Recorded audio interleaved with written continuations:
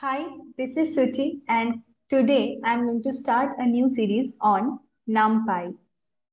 So, first thing which comes on our mind is what is NumPy?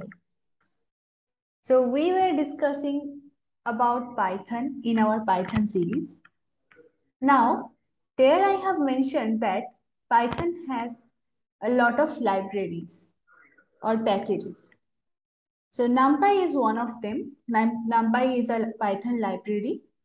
And by the name itself, we can see that it is NumPy, which stands for Numerical Python.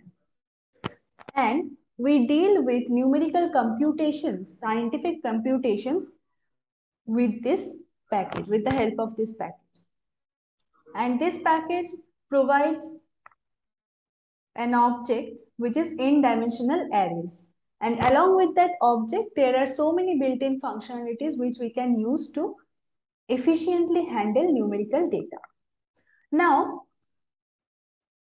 before even start using this and before even discussing about n-dimensional array, let us first install this package. We want to install a package in Python. The best practice we follow is we use pip. So this pip must have been installed along with the initial setup of Python that I have shown in the Python series. Now, as you already have pip installed in your system, you can check if you want to check, you can check. You can open the CMD prompt anywhere in your system and then you can check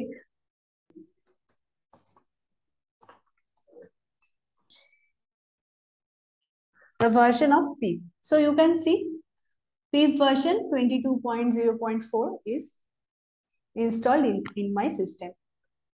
So go and check in your system as well what is the pip version available in your system.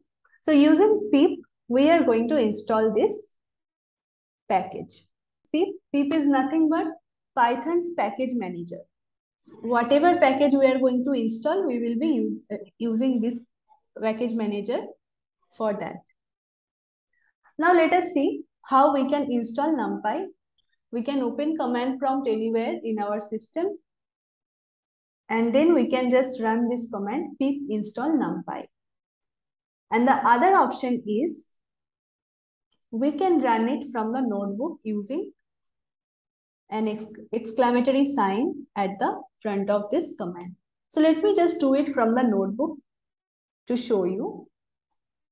So let me run this command and it is saying that requirement is already satisfied. So pip is already, NumPy is already installed in my system. That is why it is showing requirement is already satisfied. But if it was not installed, then it was going to be installed in my system with this command. So if I run it here also, it is saying that requirement is already satisfied. You can ignore this warning. It is just saying that my pip version is older and there is a newer version available. So if I wish, I can upgrade the pip version. So this is the command to install the package. Now, as the package is installed in the system, we can import the package. So how to import the package? We just need to write import and the package name. Now, if we want to rename it with some other name while we are using it, we can write as and some other name, XYZ. So let me just give it a smaller alias so that every time I don't need to mention NumPy, NumPy, NumPy, I can just use this short form which I have used with this as expression. So if I run this cell, NumPy is available as NP in my notebook. So now I can use this NP. If I just run this cell, you can see this module location is visible. And now let us talk about ndarray. So how we can create an ndarray? There are multiple methods, but here I will show you a simple method, the basic, very basic and simple method. Let me name it as my array, and I will use this package np dot this object np dot array.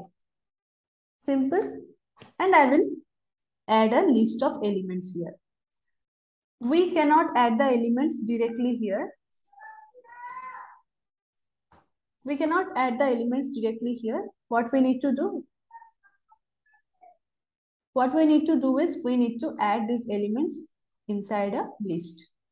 So now if we write this without bracket, without enclosing in a list, if we just send this thing, you can see some error will occur here. And what is the error? It is saying type error. Because this array function takes 1 to 2 positional argument, but we have provided 5 arguments. So we have to enclose it within a list. And then we can even see what is present inside this. So here you can see we have created one ND array. If we want to see the type of this array, the type of this myArray object, what we will see? This will be visible as ND array. So let us check that. So let me print the type of this myArray. So here you can see this is numpy.ndarray. Let us talk about ndarray. What is an ndarray? Doesn't it look like a list itself? In Python we had the list, and here also it looks like list. So what is the difference then? The very first difference is here you can see I have provided all the homogeneous elements. But in list, we also support heterogeneous objects. We can have an integer, another element could be some float object, another element could be string, another element could be something else, maybe a list itself. So this kind of structure was allowed in list. This kind of heterogeneous elements were allowed in list. But would it be working with ndarray? Let us just run it and check what happens if we do this. Let us run it. So here you can see that it is not showing any error, but it is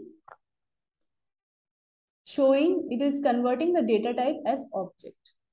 So this is nothing but an warning, because it is saying that if we are mixing these data types, what will happen? We have to specify the second parameter of this np.array function, which is the data type, and we have to specify this d type as object. So if we specify this d type as object and now we run it, we do not see this warning there. But in that case, what will happen? These elements will also be considered as object only.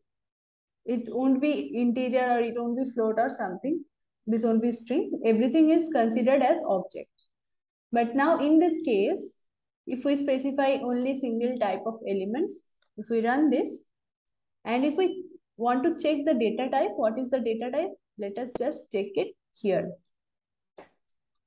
We have one member variable of ndarray, which is nothing but d type. D type stands for data type. If we run this, we can see what is the d type. What is the data type of this ndarray is nothing but integer, int 32. Because all the elements here we have provided integer. Now for np.array function, we can also assign the d types here.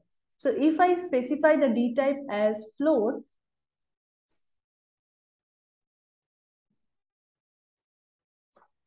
d type as float, we can see that these elements have been converted into float. So d type we can specify separately, and if we do not specify, it will automatically detect the data type of all these elements and it will specify that dtype to the ndarray. So this is a very short introduction to ndarray. We will read more about ndarray in upcoming videos. So till then, keep learning, keep implementing. Thank you for watching.